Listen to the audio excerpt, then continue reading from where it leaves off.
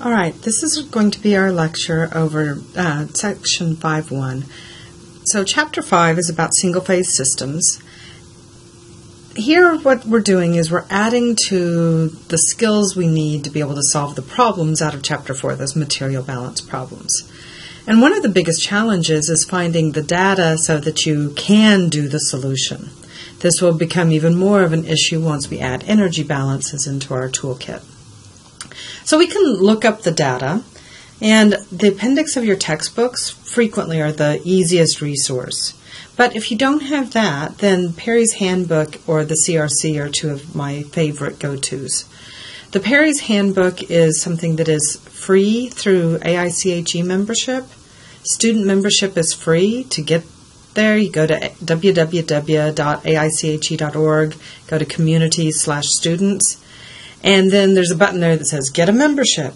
Click on that, join AICHE, costs you nothing, and then you have access through their e-library that includes things such as the Perry's Handbook and several other really great resources.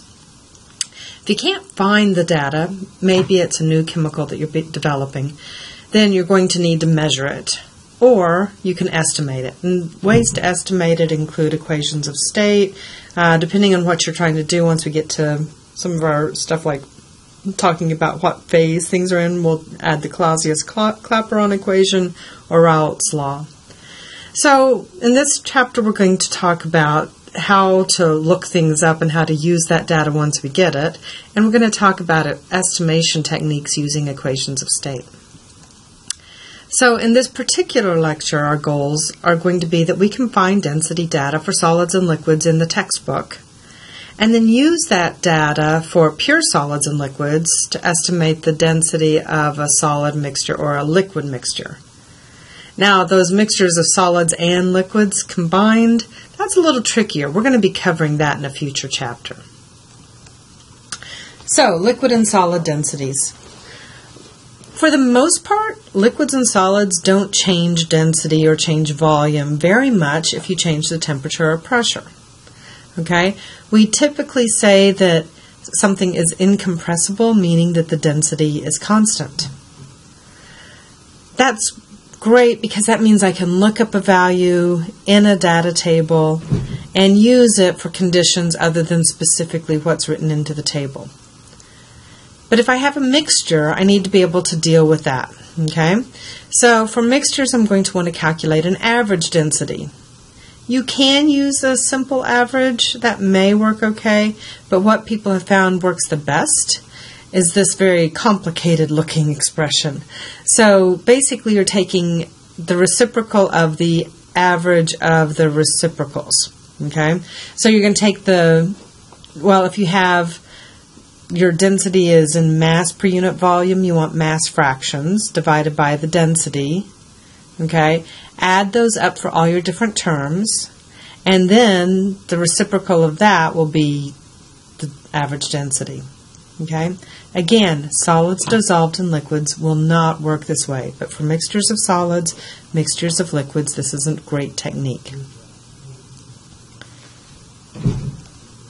So let's look at an example. We have a liquid mixture here. We've got a mixture of benzene and benzaldehyde. We have 60% of the benzene by mole fraction and 40% mole fraction benzaldehyde, and we want to figure out what volume I need for a 500 gram sample. Okay, so I'm going to need data. So let's go to the appendix of the book. So these are the lines out of the appendix of the textbook. So table B1, it's several pages, but go through there until you find benzaldehyde and benzene. And as you go through here, what we're really looking for is these specific gravity values. Okay, so the specific gravity is given at 20 degrees centigrade. 4 degrees is for gases. That's really the only data I need at this point in time, but this is what I'll be looking for. Now, the specific gravity I'm going to take and multiply by the density of liquid water. Okay. And so I'm going to need to, since that's going to be like 1 gram per milliliter, I need to convert those mole fractions to mass fractions. So the easiest way to do that is go ahead and find that molecular weight data. And then I also have this, I can say this, okay, specific gravity. And so I have these for my two different chemicals. Now, if I assume a basis of 100 moles, then I have 60 moles of the benzene and 40 moles of the benzaldehyde. I can convert that to mass using the molecular weight. Now remember, molecular weight, molecular mass has units of like grams per mole. So if I have 60 moles and the molecular weight is 78, then I'll multiply those to turn it into moles. So I've done that calculation there. I can find the total mass, and that will tell me the mass divided by the total mass will tell me the mole fraction or mass fraction, okay, which is this category over here, this column. And then I can just simply take that and divide by the specific gravity. Now remember, specific gravity is a lot like density, it just is unit free.